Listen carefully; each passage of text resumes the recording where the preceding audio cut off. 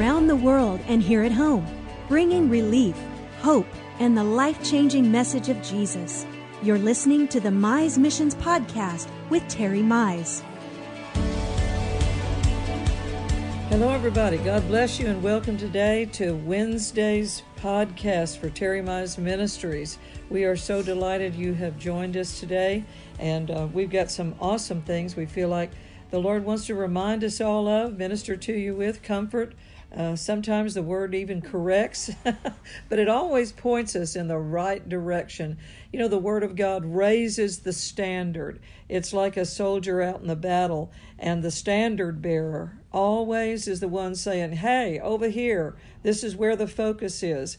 And certainly that's the ministry of an apostle. So we want to share that with you today and minister to you. Always remember you can find us at terrymizeministries.org. That's the full website. But then you can get to us at just real easy, terrymize.com. And we're always there to share with you, pray for you.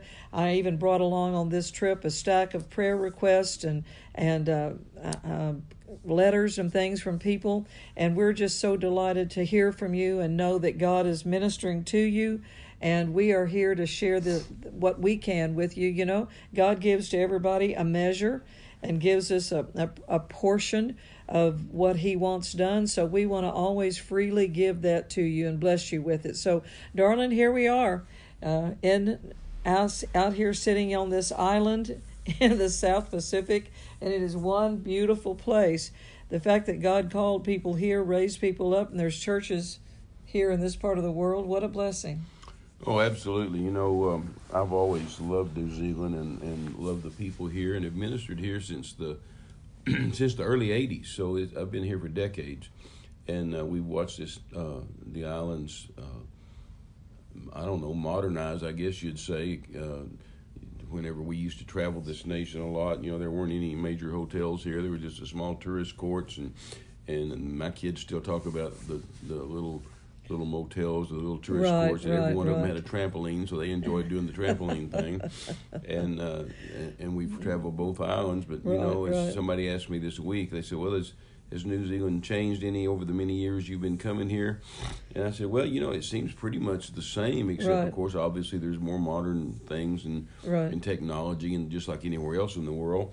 And I said, but I think probably the biggest thing to me is in all the years I used to travel these roads and drive these roads here, there were just quaint little towns, and the only restaurant in town might be a little fish and chips shop or a little cafe restaurant. And now, Renee, almost every town we go through, we've got McDonald's and Burger King, Wendy's, and Carl's Jr. and Subway and Kentucky Fried Chicken or KFC. So, I guess America's here. Well, and I agree totally with you. From what I hear, when we were having lunch with some of your wonderful longtime friends the other day, they were saying that really New Zealand's not much different than it was 15, 20 years ago, other than the restaurants and the shopping. Right. And they said New Zealanders are just still living in this wonderful atmosphere down here on this island. Sure. And it's just a wonderful sort of pristine place. You were saying that when you were here, like 30 years ago or back in the 80s, that they had said there had been one murder in the whole nation. Oh, yeah. One year I was here, and there had been a murder in the nation, and I tell you, everybody was so upset. What's New Zealand coming to? What's happening to New Zealand? There was a murder this year. There was a homicide in the nation of 3 million people, and they couldn't figure out how it was going downhill and all going to the trash heap. I know, and I find I was sitting there thinking, well, Chicago, Miami, Houston, Los Angeles, New York, New York City. New Orleans. And murders every day.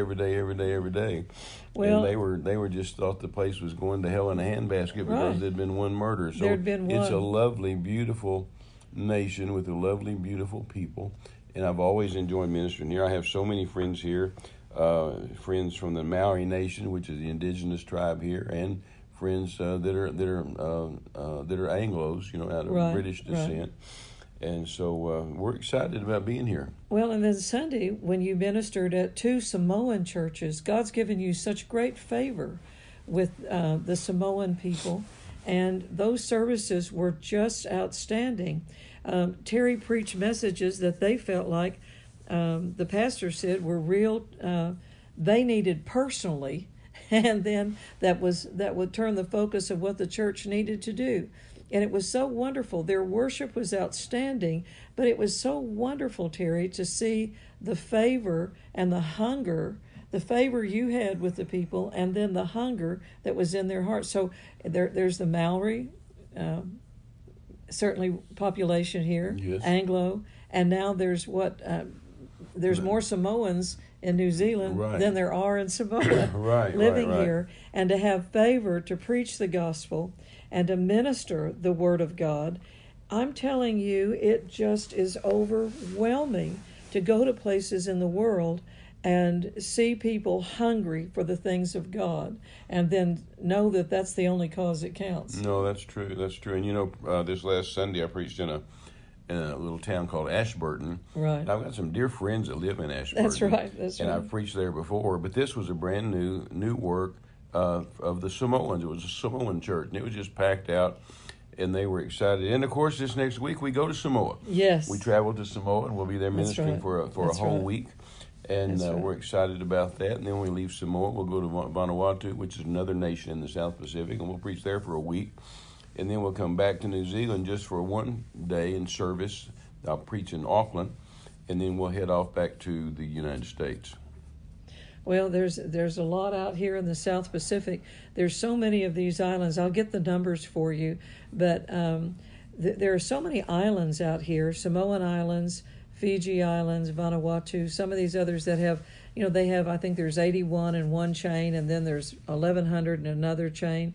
And do you know that there are people, we've been told, living on those islands that nobody has gone to preach the gospel? Sure, there's still some places still unreached. Untouched islands where people, and we found out through Patty that there's even, cannibalism still going on, and all of these different things that happen out in the South Pacific when people are secluded, and then they are just left to themselves. And the Proverbs says that a child left to himself brings his mother to shame. And it's the same way when a whole family or a nation are left to themselves. Human nature does not ever go up; it goes down. Oh, that's right. And so we need to, even though things are good and things are simple, lifestyles are simple. There's no big city clamor, and there's no competition in high school about who's going to have the best car or the best clothes. But I'm telling you, the world needs Jesus, and it's so important for us to continue to stand on this and preach the gospel. God has a lot to say in the Bible about the islands. He's always been interested in islands. And, just in the Indonesian chain, which is, of course, in this neighborhood, although the neighborhood is thousands and thousands of miles apart. Right. But the Indonesian chain has 13,000 islands. Wow. Can you imagine 13,000 islands? And there's people on the majority most of them are inhabited, have people, and many of them unreached. Many of them are just still primitive tribes and cannibals and headhunters and just living the way they've lived for hundreds and hundreds of years. And of course, the Philippines. Philippines has 7,000 islands. Can you imagine? That's amazing. That's 20,000 islands just in two nations, the Philippines and Indonesia. And then there's all these islands in the Samoan chain and the Fijian chain. Samoa has, we go to Western Samoa, to the nation of Samoa, but there's also a few hundred miles away, American Samoa, which is an American territory and has American military there, and so we've never been there. We've not gone to American Samoa, but we go to the other Samoa, to the nation of Samoa, and so we're excited about always preaching the gospel and ministering the word of God. And there's just islands throughout the world, just island after island after island, and some of them haven't heard. So we're happy to tell them. No, that's right. And it's so important for us to be the light.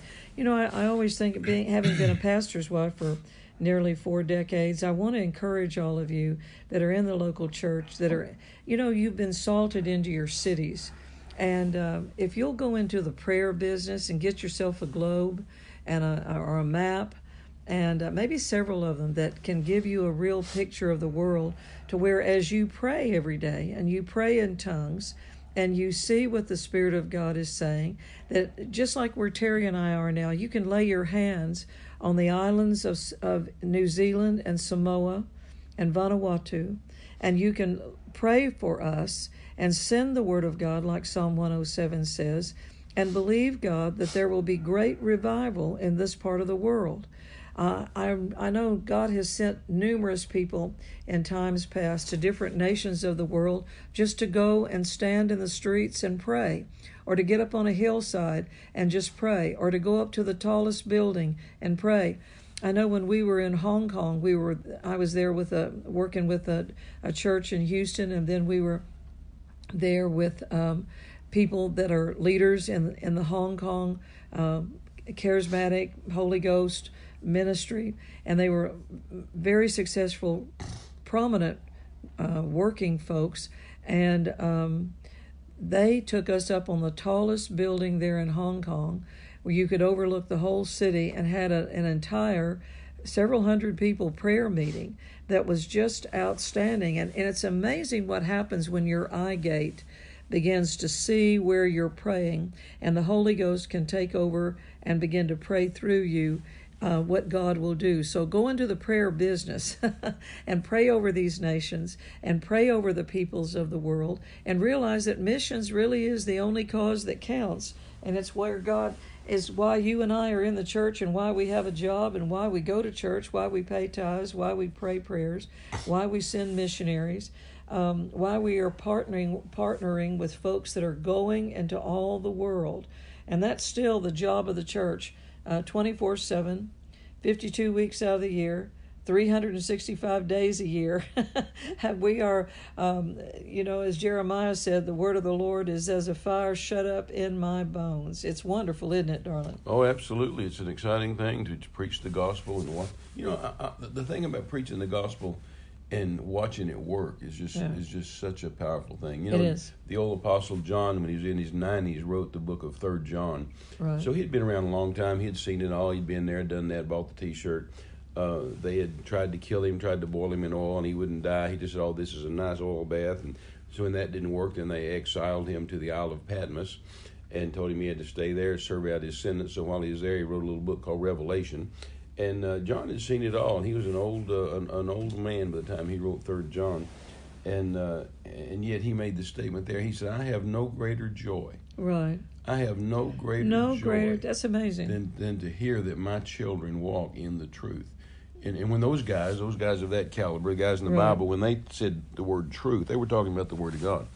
And he said, I have no greater joy than to hear that my children, in other words, his spiritual children as well as his natural children, but all those that he had preached to, were walking in the truth, in the light of the Word of God. And I feel the same way as I travel all these years. This is my 51st year in ministry, and travel the nations of the world, and go back to places I've been to before, and the seed that I've planted before, and watch how it's grown, how it's matured, how it's prospered, Right. how it's expanded, how the people are taking the Word and running with it. That I just kind of sit back and smile and just say, I have no greater joy than to see that my children walk in the truth, or walk in the Word of God. Well, that's the thing, is raising people up. You were talking about the Apostle John there, and it's just so, I think, incumbent upon the ministry all the time to be satisfied with preaching the Word of God, and realizing, as Paul said, that when they get the Word, they're our joy and our crown. We have no greater joy.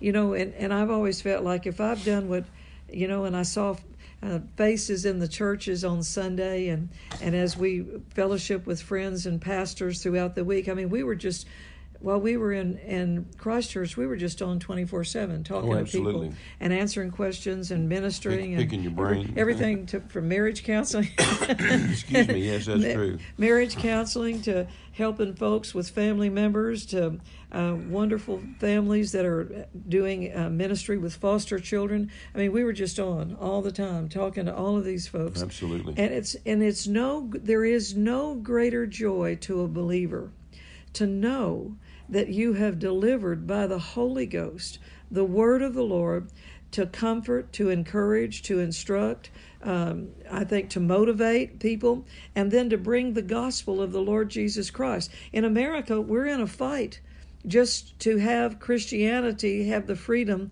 that it needs to preach the gospel. And here around the world, we're in a fight to maintain the preaching of the gospel and to have inroads and favor with people that are preaching the gospel, to encourage them. Paul said, he did several missionary trips where he said to encourage the churches, to just be around them and to encourage it's such them. a shot in the arm for the churches to hear Well, it from really an apostle is. It really or is. somebody that's been a father to them or speak into their lives, and then to go back and speak. I know how I've always felt about my spiritual fathers, even though most of them are in heaven today. But boy, when I get around them and have a cup of coffee with them, or a meal, or a visit, or just hear them preach, and just be in the service with them and watch them minister the Word of God, it just did something to me as a child of theirs, and I know what it does to the Father.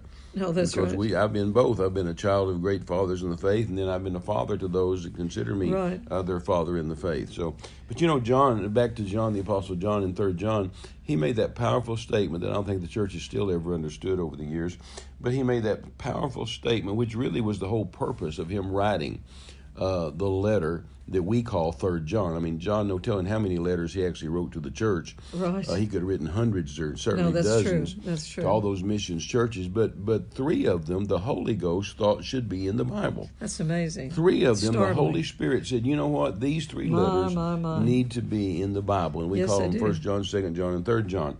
And so John, in 3 John, started out to write. He took pen in hand, and it's only for 13 verses long, 14 verses long, but 8 of them really is the reason he took pen in hand, verse 1 to verse 8. So if you'd go study verse 1 to verse 8, you'd really see why John picked up the pen, picked up the quill, picked up the feather pen, dipped it in ink, and began to write. And then the other verses 9 through 14, simply are just a letter to the church. Right. And he's talking to that particular church, not to the church as a whole, but to that particular church, that he was going to come see them. Mm-hmm. And that there was a bad guy in the church named Diotrephes. Yes. And he said, when I get there, he said, I'll yank the slack out of him. Or actually, he said, I'll remember him when I get there. But I bet he yanked the slack out of him, that old apostle. And then he said, there's a good guy in church named Demetrius. Right. And so he talked about a bad guy named Diotrephes, a good guy named Demetrius. And then he really didn't say anything else to the church as a whole that would reach down to our generation, except just in verse 11, where he said, Beloved, follow not that which is evil, but that which is good. He that doeth good is of God, and he that doeth evil has not seen God. And he goes right back into talking about a good guy then. He had talked about the bad guy, now the good guy. And then he says, well, I had many things to say, but I'll wait till I see you face to face. Love Big Brother John. Greet the friends by, greet the friends by name, and salute you, and love your Big Brother John. But verse 8, verse 1 through verse 8 is really why he took pen in hand, that the Holy Ghost had something to say to the church down for the next 2,000 years. And he started off and said, I'm writing to the church. I'm writing to Gaius, who was an elder in the church. He said, whom I love in the truth. And of course, again, the truth means the Word of God. He's talking about the Word. The gospel. And so I've dropped my Bible over here. But he says, I'm writing to Gaius, whom I love in the truth. And then he goes on to the very next verse, which we all know and the church is all familiar with, but I think she's misunderstood it forever.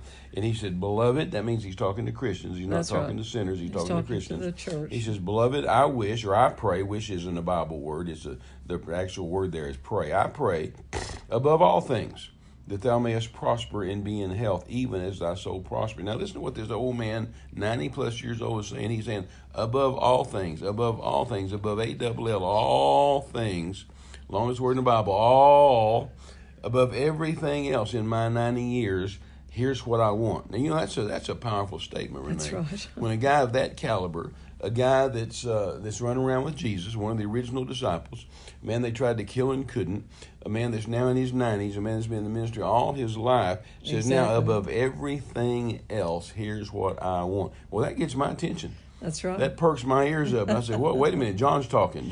John's saying there's only one thing. Let me hear what that one thing is. And he said, that is that you would prosper and that you would be in health, even as your soul prospers. Then he goes on and says, for I rejoiced greatly when the brethren came, talking about Christians, the brothers, the brethren, came and testified of the truth, or the word, that's in you, even as you walk in the truth, or in the word. I'm in 3 John if y'all want to follow along. I have no greater joy, verse 4, than to hear that my children walk in truth. That's wonderful. Then verse 5 is a powerful verse. You ought to put bells and whistles and stars and underlines or whatever you do in your Bible. He said, beloved, again he's talking to Christians, he calls them beloved. Beloved, thou doest faithfully whatsoever you do to the brethren, talking about Christians, whatsoever you do for the Christians, and to strangers. So he's talking about sinners. Whatever you do to the brethren, the Christians, and whatever you do to the strangers, the sinners, then you do faithfully. That's a faithful work. That's right. Which have borne witness or have testified of your love, your charity before the church, whom if you bring forward on their journey after a godly sort, you shall do well. Verse 7, because after his name's sake they went forth taking nothing of the Gentiles. Now verse 8 is the other reason for this letter. He had 2 reasons for this letter. Actually, he had 1 reason. That was, do you prosper and be healthy? But then he tells you why in 2 places, verse 5 and verse 8. Verse 8, he says, we therefore ought to receive such, that we might be fellow helpers to the truth, or we might help get the truth out or get the word out. So in verse 5, he tells you the reason he wants you to prosper and be healthy is that so you can do faithfully, do good to the brethren, to the Christians, and to the strangers, to the sinners. And then in verse 8 he says, and we need to be fellow helpers to the truth. So you need to prosper and you need to be healthy so that you can do good to the brethren, to the strangers, and so that you can be a fellow helper or a helper of getting the word out or getting the truth out. Right. That's one of the most powerful chapters in the Bible. Well, it is. God it's so put simple. it, the Holy Ghost put it at the very end of the Bible. That's so it's the almost bottom line. It's almost like God saying, now above all that, above everything else from Genesis to Revelation, I'm telling you that I want you to prosper and I want you to be in health. But it's not just to get rich quick scheme. It's not just so you can have join the charismatic cult of Cadillacs, condominiums, and cruisers. It's not just so you can get another car, another house, another diamond ring, even though there's nothing wrong with those things. Distracted but that's by not the care, the purpose. Taking care of it all. Because you get distracted by the care of it all. Right. But he says, I want you to prosper so that we can get the truth out, so we can get the word out. So if you start a radio station, a television station, to get the word out, that's going to cost you money and health. That's if you print tracts, that's going to cost you money and health. Right. If you take those tracts and pass them out, that's going to cost you money and health. If you preach on the street, if you preach in a church, if whatever you do to get the gospel out, to do good to the brethren and good to the stranger, and whatever you do to get the truth out, it's going to cost you health and it's going to cost you money. And John knows that. John's saying, look, I've been doing this for 90 years. I know what it's going to cost you. If Jesus said, get the gospel to the world, the Great Commission, go ye into all the world and preach the gospel to every creature. He that believeth is baptized shall be saved. He that believeth not shall be damned. And these signs shall follow them that believe. In my name you cast out devils. Speak with new tongues, take up serpents, drink any deadly thing, it won't hurt you. And you shall lay hands on the sick in the name of Jesus, and they shall recover. The original language says, hands they shall lay, and healed they shall be. So he gave us the Great Commission, Jesus did 5 times. Matthew, Mark, Luke, John, and Acts, 5 times. He gave the church the Great Commission, which I've always called the only commission. Because he didn't give the church 3 or 4 or 5 commissions, so you do this, and you do this, and you do this. No. He gave us all the same commission, get the gospel to the world. Preach the gospel to the world. Rescue perishing souls so they won't go to a devil's hell. And John knew that. John knew, now if you're going to do that, that's the commission, that's the command, that's the job. And if you're going to do that, it's going to cost you 2 things. It's going to cost you money. And it's going to cost you health. You must have money, and you must have health. People that are listening to us today, Renee, many of them are our partners. Many of them partner with us every month. They pray for us in the spirit world, and then they send money to us in the natural world. They're our partners, and so they help us get the truth out, the gospel out around the world. They're fellow helpers to the truth. Isn't that wonderful? What a great... They're literal partners with us. They fellow sent us here to New helpers to the Zealand. truth. When we leave here, they're sending us to Samoa. Then they're sending us to Vanuatu. They're sending us back to New Zealand. That's right. Later in the year, they're sending us to a nation that I'm not giving the name of right now, just for safety's sake for the people, but sending us to a nation where they cut your head off to say Jesus is Lord. We'll rush in there, have an open-air crusade, have tens of thousands of people attend. They're looking at 50 to 70,000 people show That's up. Right. And we're going to have blind eyes open, deaf ears unstopped, cripples walk, devils cast out, people saved. Thank God they'll be saved for eternity and filled with the Holy Ghost. Well, Hallelujah. It's going to cost us a lot of money. It's going to cost me and you health and money to do that. And to get that done, we need partners who also have health and money. And so together we're partners together. Wow. And John knew all that. And he said, look, if you're going to do that, if you're going to go over there and preach to those people, if you're going to bring the gospel to those people, if you're going to be a helper to get the truth out, you need to be prosperous. My desire for you as an old apostle is that you be prosperous. And my desire for you is that you be healthy so that you can do good to the brethren, good to the stranger, and get the word out around the world. That's Be right. a fellow helper to the truth. Isn't that powerful? That is so powerful. That's And the reason for 3 John. That's the whole point. That's right. That's the whole point. And it makes it so simple. I heard you exhort a church about that last month, and it was just outstanding. And I wish and grieve over the fact, regret deeply, I should say, that people have complicated through the years the real purpose of the church. Oh, absolutely. I was reading this morning in 1 John 1, verse 29, where it says, the next day John saw Jesus coming to him and said, look. No, this isn't 1 John. This is the book of John. This is the book of John. I'm sorry.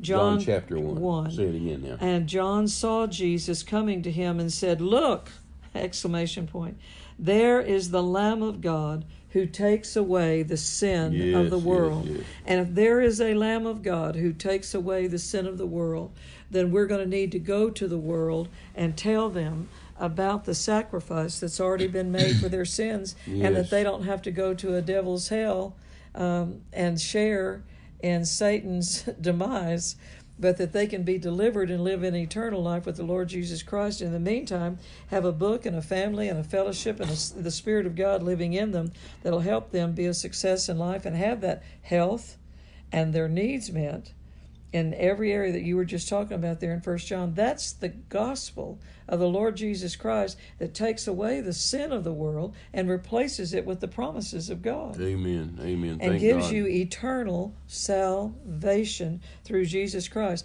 Well, we're back to what you've always said. Missions is what? It's the only cause that counts. It's the only cause that counts. It's the heartbeat of Jesus. It's That's the number right. one job of the church. It's the supreme task of the Church of Jesus Christ is to go share the word and lift people out of sin, rescue them from eternal hell, and set them on the pathway to heaven. No, that's right. That's exactly why we do what we do, why pastors are faithful. It's the reason the church exists. Church members are faithful to come. It's the whole reason for, like Ephesians chapter 4, that God gave gifts unto men, that it was for the benefit and the building up of the body of Christ, so that we can go into all the world and preach the gospel. Yes. And we do it by prayer, by our offerings, by our attendance, the goers, the senders, working together to get this great gospel around the world. In contrast to so many other, all other religions of the world that are, so combative. They're exclusive in their little world. They're always prejudicial. If you just think about how religion is versus the relationship of a believer with the Lord Jesus Christ, as Hebrews says, it's a better gospel, it's a better message, it's a better sacrifice. Hebrews is the better book. Yeah, Hebrews is all about being better. Being better. That God always has a better way, and that He's always got wonderful things to share with people. So missions is the only cause that counts. That's really what we're all after. We go to church, we build buildings, we send kids to youth camp, we have children's church, we do women's retreats, men's retreats, we do all of these things, but it's to keep the church focused on going to the world. No, absolutely.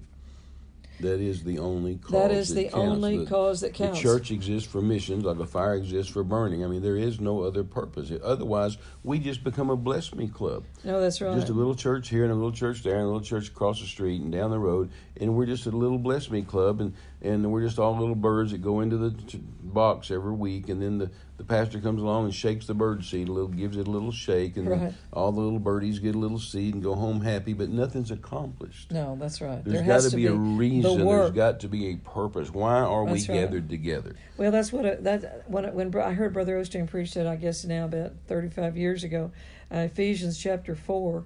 I'd gone through 3 years of Bible school and knew we were in missions, raised in a missions church. But the whole purpose for Christianity, the local church pastors, the ministry gifts, all of the teaching and training that is done so that we may do the work. So we may do the work. The work, right. And it uses that, sometimes an unattractive word to people, the work of the ministry, the work of God. And work is a 4-letter word. Some Christians think it's a dirty word, but most of God's words, I don't know if you realize this, but most of God's words are 4-letter words. That's right. Pray. That's right. Obey. That's right. Hear. Give. Love. Fast. Love. Yeah. God has all these 4-letter words that He wants us to go do, and the church just kind of cringes. Oh, those are 4-letter words. Those are dirty words. Yeah, we either overemphasize some and deify them, or we reject them totally. But I was talking a while ago about our partners, and I was talking about how it costs them money and prayer to be a partner with us, and it costs us money and health. That's right. And prayer to go do what we do. And when we go into this nation that I'm not talking about at the moment, but it's going to cost us some serious money. I mean, serious money to get over there and get that job done and get that many people together and train pastors, preach to pastors, and get in and get out. It's going to cost us some money and some health and some prayer. And the devil would like it to cost us our lives. We're not going to pay that for it. We're not going to pay in blood and with our lives, although many have over the centuries. But then just the other, we're going to be on 6 continents this year. We're going to be in Asia. We're ministering in Asia. We're going to be ministering in North America, South America, Australia, the Oceania, which is where we are now, and then Europe, and then Africa. Yeah. And so we're looking at 6 continents, and all those are going to cost us. We're not spring chickens anymore, but we're believing God for all long life and good health. For long life and good health. That He satisfies us with long life. With long life, He satisfies us, and not just long life, but strong, healthy life. And but yet, it's going to cost us health to be there, and it's going to cost us. It's going to cost us money. And then thank God for our partners. We're believing God for 2,000 partners. That's not very many. Just for 2,000 partners. Just to send $25 every month. And there's people listening to us today. It could be a couple thousand listeners just right at this very moment. Right. But at $25 a month, 2,000 people would send $25 every month, faithfully. You can even do it by credit card, where our office could hit the credit card on the first of the month, and we'd have that money coming in every month. Right. And then we're believing God for 200 people, just 200. At $100 a month, the 200 people, isn't that something? Yeah. 200 people that would listen to us and believe God with us and believe in what we do and hear from heaven, that would send $100 a month every month, faithfully, just like we partner with preachers, other ministers faithfully. And then we're believing God for just 25, Renee, just 25 churches. Pastors. I've got hundreds of pastor friends, but I'm believing for 25 of them to hear from God and say, you know what, we're going to support Terry and Renee $1,000 a month. Right. See, that's not a big deal. A church can raise $1,000 a month. I mean, if you have 100 people in your church, and if each one of them just gave $10 a month, that'd be $1,000. Isn't that amazing? That'd if they just gave $10 a month, 100 people would be $1,000. And so 25 churches sending $1,000 a month would just be a tremendous. Well, it'd be $25,000, and so the first of every month we could say, "Pow, we've got $25,000 to go do this crusade with." But anyway, we're believing for partners, and my point is, and we have partners that have been faithful for years and years. I've got partners that started partnering with me back in the '70s and still are today. But we pray for these partners. We pray for them every day. We believe for them, but it's going to cost them money. in prayer to get That's involved right. with us. So we pray for them, that they have money, that they have health, that they have their families blessed, that they have Thank you, Jesus. they have the strength and the Hallelujah. anointing and the blessings of God and good deals and good solid business and blessed and debt forgiveness and That's refunds right. Unexpected and sources. unexpected blessings coming. We pray for that for That's them. right. That's right. All the time. But us and them together, Renee, we can do good to the brethren. Verse 5. That's right. Good to the strangers. That's right. When we go around the world, what we do to help Christians, it costs us money. What we do for sinners, it costs money. So they're fellow helpers with us to do good That's to the such a brethren, wonderful to do phrase. good to the stranger, and to get the word out. Verse 8, we're fellow helpers to get the truth out, to get the word out. That's right. Isn't that marvelous? Well, it's just Thank wonderful. God, thank God, thank God. It's just wonderful, and that's really, missions, the only cause that counts. And we're here to do it and available. And like Terry was saying, if we had that, Terry's got more invitations to go places than he can go, and each one of them costs a great deal of money. And it's not just, all going out there and doing something, that would be beneficial to somebody, but it's really changing nations. And what we're believing God for is to be able to change nations. I was looking at this scripture I've always loved. "O you who bring good tidings to Zion, get up to the high mountain. O you who bring good tidings to Jerusalem, lift up your voice with strength. Lift it up, be not afraid. Say to the cities of Judah, behold your God." Yes. And that's what we want to do. Raise the standard that says, hey, over here, behold your God. This is why it takes money. There's only one God. There's no God like Jehovah. That's right. It takes money. It says lift up your voice with strength. It takes strength to do that. It takes strength to get on. How many airplanes are we getting on this one trip? This trip, we're on 12 airplanes. 12 airplanes. And that's because we decided to rent a car and drive to several of these places here in New Zealand, or we'd be on more planes. We'd be on more planes. So I just want to tell you all how valuable you are in the end time for the kingdom of God. Every one of you, your prayers count, your tithing counts, your giving counts, just you showing up counts with the anointing and power of God on the inside of you. So we just want to help you know that and see that and recognize that you are valuable in the work of God, and nobody can do it by themselves. We share in all of this that we do together. Well, God bless you. We're going to go, and we're here in the city of Queenstown right now, and we're going to go out and get some lunch, and then come back. We've got to do a little bit of work here, but we're going to be able to get some things done today, and then we head on into another place where we're going back into Wellington, and Terry will be preaching again Sunday. Absolutely. And we're so excited about it all. And look for my newsletter. If you're on our mailing list, I wrote my newsletter yesterday, and so it'll be going out from Tulsa here in the next day or two. And so look for it. If you're on our mailing list, you'll get it. You'll get it by snail mail. If you'd like to be on our mailing list, then please let us know. Contact my office. Go to terrymize.com. Let them know, or just call the office at 918-392-9930. You can talk to Michael or Hannah at 918-392-9930. And they also, within the next 24 hours or so, will have the newsletter online if you'd rather just read it online. But I talk a lot about the history of New Zealand and our part here and how established in churches decades ago. And my wife Jackie and I and 4 kids travel this whole nation, and just for decades we've preached the gospel here. And so anyway, look for that newsletter both online or in your mailbox.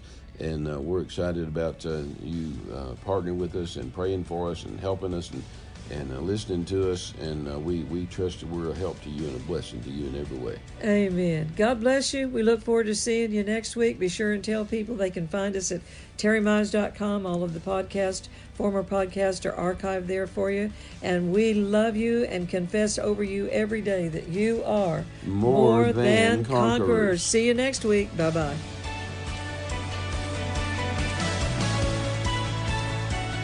You've been listening to a Mize Missions podcast. For all the latest updates to our global projects, speaking engagements, and social media, visit us at terrymize.com. You can partner with us to give living bread to dying men around the world. Get involved at terrymize.com. Until next time, thanks for joining us. This has been a presentation of Terry Mize Ministries.